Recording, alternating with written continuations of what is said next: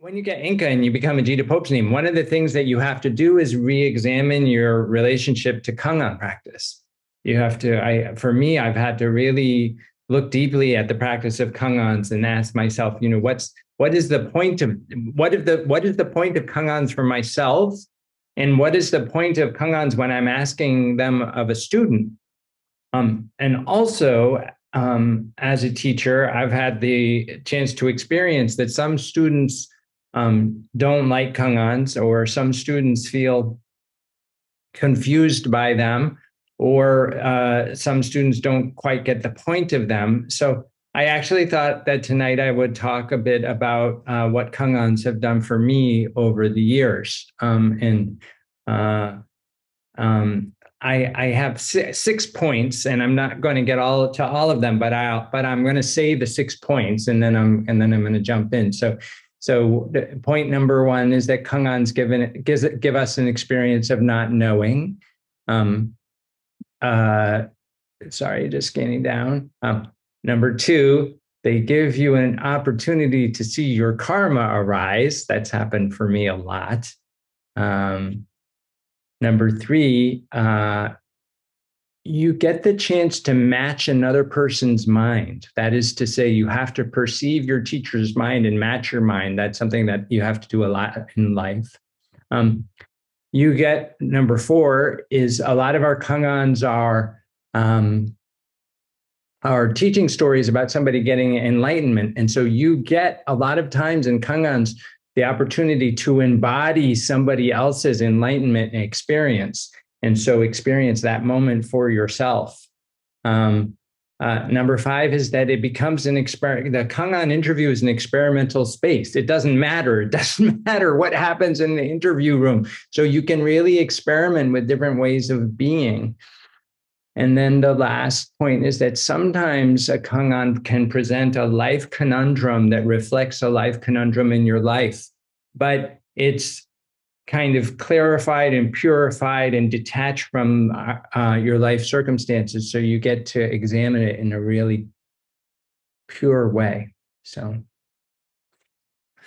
I came to Zen originally because I was just confused by life. Like I was like, where's the owner's manual? How do you, like, you're supposed to choose what to do for a living, but how do you choose? What's the criteria on which you choose what to do for a living? You're supposed to get a life partner, but what's the criterion by which you choose what life partner to have? Like, how do you figure any of this shit out?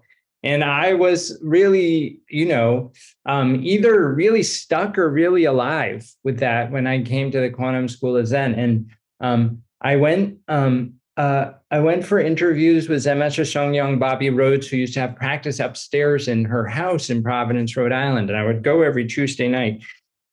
And I remember going in, and she had me read this poem out loud, which I bet a bunch of you have read. It's called The Human Root, right? So the human root goes, coming empty-handed, going empty-handed, that is human. That means we're born empty-handed and we die empty-handed. And that's the fundamental nature of being human. When you are born, where do you come from? When you die, where do you go? Life is like a floating cloud that appears. Death is like a floating cloud which disappears. The floating cloud itself originally does not exist. Life and death, coming and going, are also like that. But there is one thing which always remains clear. It is pure and clear, not depending on life and death. Then, what is the one pure and clear thing? So when Zen Master Songhyang asked me that question, my mind stopped, right? So I had all these ideas about, first, life. There is life. That's one idea I started with. Then there's what do I do with life? So I had this I idea, this life idea. So this whole construction of ideas, that I was wanting to get to the bottom of. And when I went for this interview, she said, what is the one pure and clear thing, right? And there is this way in which at that moment, my thinking really could not help me. Just like my thinking could not help me with these big questions I had, So there's these moments in a kong-an interview where you get asked a question, thinking cannot help you. And getting to a point where, for me, where I am comfortable in living in the space where thinking cannot help me has been a really important part of my kong-an practice. Because even the very reason why I came to Zen was because I could not stand the not knowing. Like, who am I supposed to date? Like I couldn't stand the not knowing, right? But in kong-an practice, all the time, I'm thrusted back into not knowing. And I was thinking it's a little bit like if you know anything at all about alcoholism, as I do, I know, in fact, way more about alcoholism than I really would have chosen to. But anyway, there's this, suddenly you get this nice feeling, right? And then you're like, oh, I want a nice feeling. I want a nice feeling. You keep chasing after this nice feeling. And you build a life around getting this nice feeling and start to cause problems for yourself.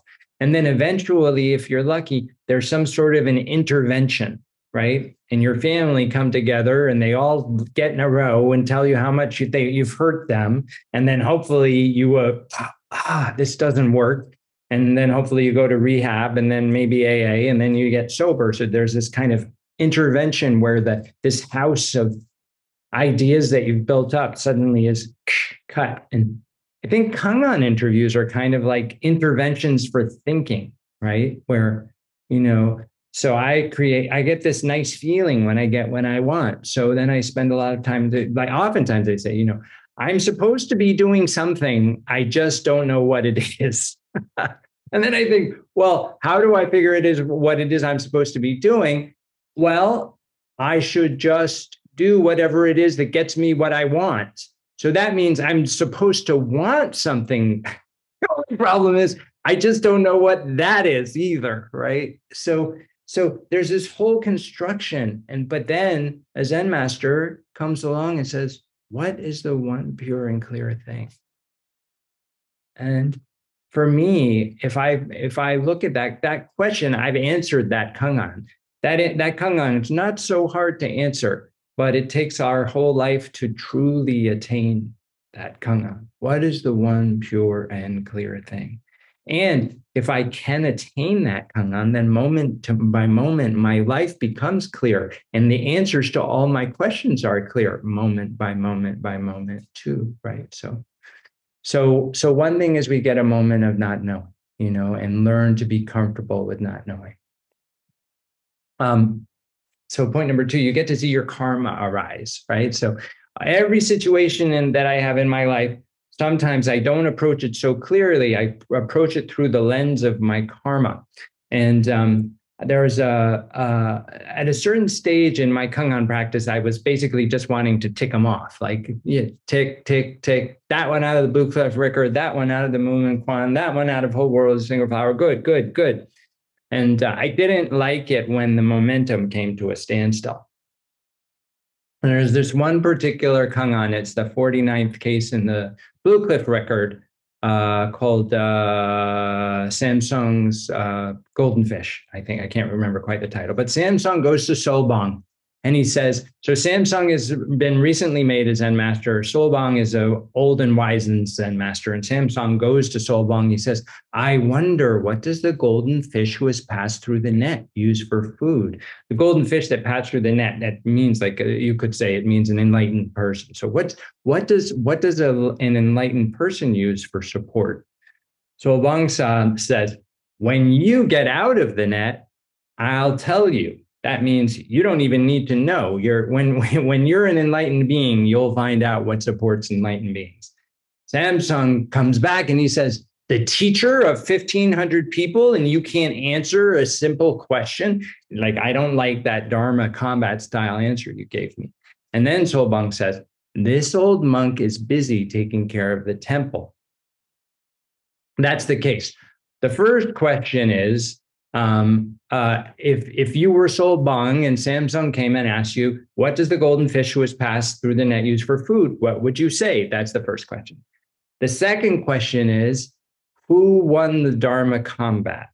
So I passed those two questions. I was working this kong-ans with Paul Mychek, JDPSN, so I thought, tick. And then I went in to interview with Zen Master Joe Ken Cassell.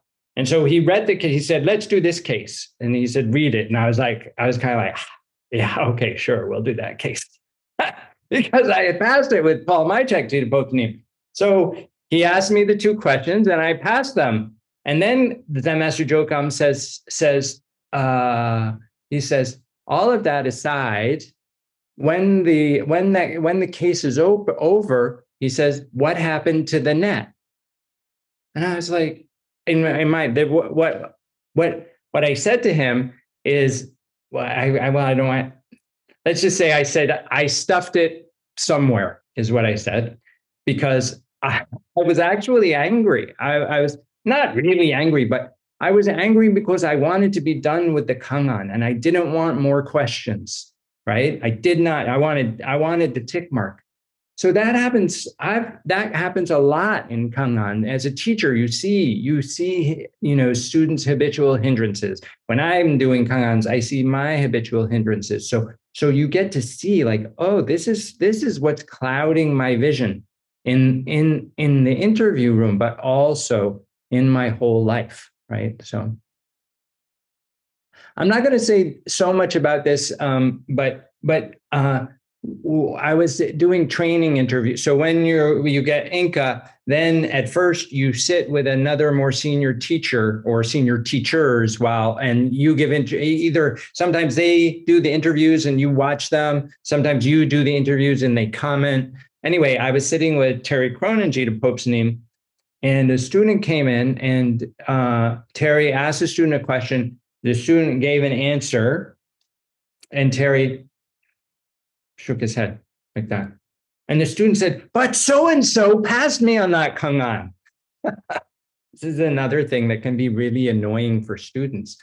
And Terry said to him, well, you matched so-and-so's mind. Now you must match my mind.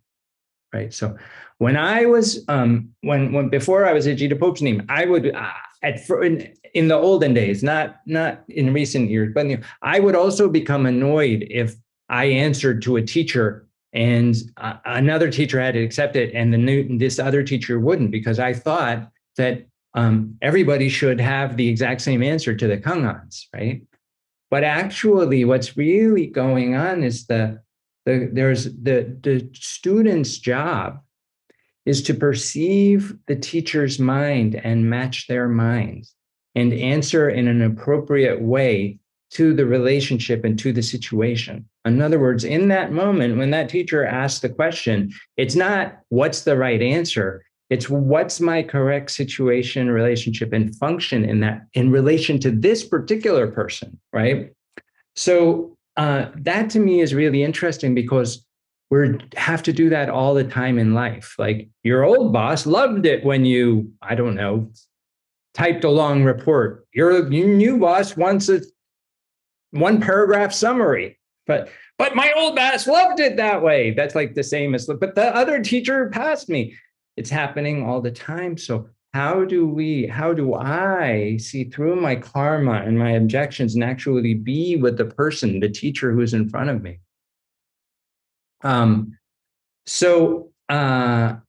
Point number 4, you get to embody some experience that somebody has already had. So I love this little kong-ans. It's kind of simple. I'm going to read it to you.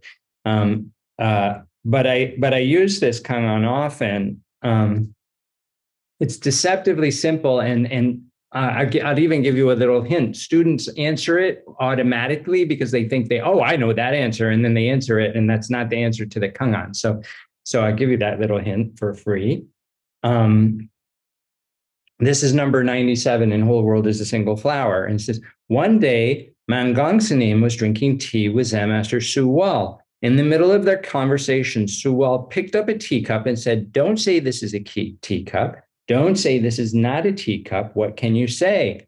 Mangong answered correctly, so Suwa was very happy.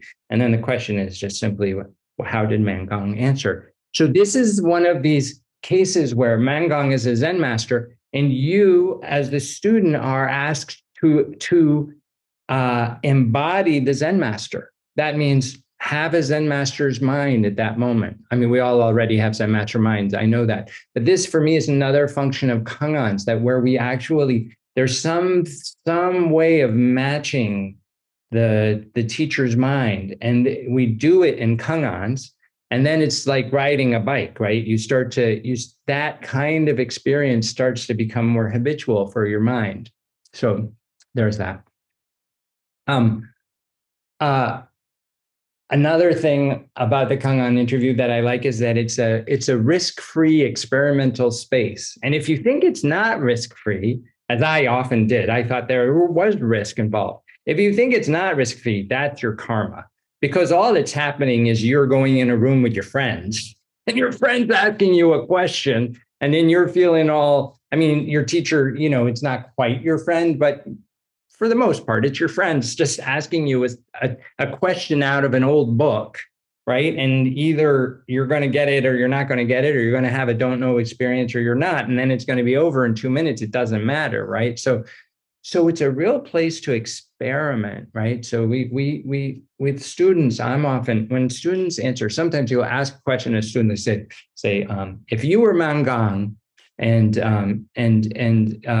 your friend held up his teacup and said, don't say it's a teacup. Don't say it's not a teacup. What can you say? If you were Mangang at that moment, how would you answer? So sometimes you'll see a student goes, and then they go, and then they give you an answer. My advice to you is straight away, hit, right? Hit's like pressing clear on a calculator. And then maybe at that moment, some intuition can arise in your mind, right? And then you can be spontaneous, and it doesn't matter right or wrong. Part of Kong-an practice is getting the experience of spontaneous answering, and answering, it doesn't matter, just answering without attachment to whether it's right or wrong, because that's how we need to live our lives. Because when we attach in our lives to right or wrong, that's when we suffer. That's when we cause suffering for other people. And then the last point I'm going to make before we move over to questions is that sometimes the Zen experiences, Kong-ans can reflect a situation in your life. So years ago, I wrote a book about World War II, and I interviewed a lot of people for this book, veterans who had been operatives behind the lines in France. And they were severely traumatized by their experience. And I probably had secondhand PTSD from talking to so many of them. And Zen Master Xiang Yang had come to New York to lead a retreat. And she was talking about some veteran that she'd been working with because she was a hospice nurse, and she called him a hero. And this upset me because I have a lot of compassion and love for veterans in general, but just because someone's in a war, to me, didn't make them a hero, because I had heard about so many acts that were not heroic in war. So when I went into interview, I challenged the Zen master. I said, just because someone has carried a gun doesn't necessarily make them a hero. And she said, where is this coming from? And I told her a story that I had read it's a book called The Things They Carry by Tim. Somebody's going to know Tim. I'm forgetting his last name, but it was a Vietnam book. And in the story, what happens is basically there's a platoon of soldiers. One of the platoon has been killed by a sniper.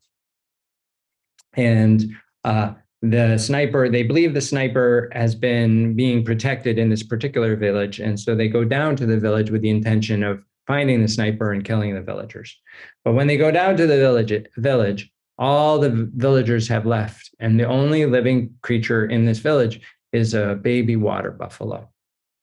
And so the best friend of the guy who had been killed went to the baby water buffalo and shot it in each of its legs, just shot it in different places, none of which would kill it, only to torture the water buffalo. And then they took the baby water buffalo and they threw it in the well to poison the water in the well forever. And this had really hit my mind. I remember, I think I probably cried in the interview. I said, why are people like that? Are people good or bad? Are people good or bad? And Zen Master Songyang said, I have a kong-ans that I think is really going to help you. So she said, a hunter walks into the middle of a field. Overhead fly 2 geese. The hunter reaches back, gets an arrow, pulls back his bow, fires. The first goose falls down dead. He said, but there's still another goose in the sky. So the hunter reaches back again, but there are no more arrows. All the same, the hunter pulls back the bow, releases with no arrow, and the second goose falls down dead. And then Zen Master Songyang said to me, why? So that was the kong-ans. It was like, why? To me, it was like, why did those soldiers do that to that water buffalo? It was a big why question. And working on that kong-ans really, really has helped my life over time. Being stuck on it for a long time and working it with the Zen Master Songyang. Anyway, those were my little thoughts about kong-ans I thought I would share. One thing that to be frustrated with kong-ans is that means you're alive. Of course, because we're frustrated with life. That I heard one of our teachers, I can't remember who, said, if you don't like kong-ans, you don't like life. That's true, because kong-ans, there's the power dynamics at play. There's the frustration at play. There's all the things. There's also the not being comfortable with not knowing at play. We don't know. We just don't know, right? That's our job, to be comfortable with not knowing and allow our loving, compassionate nature to spring forth without needing to funnel it through some understanding.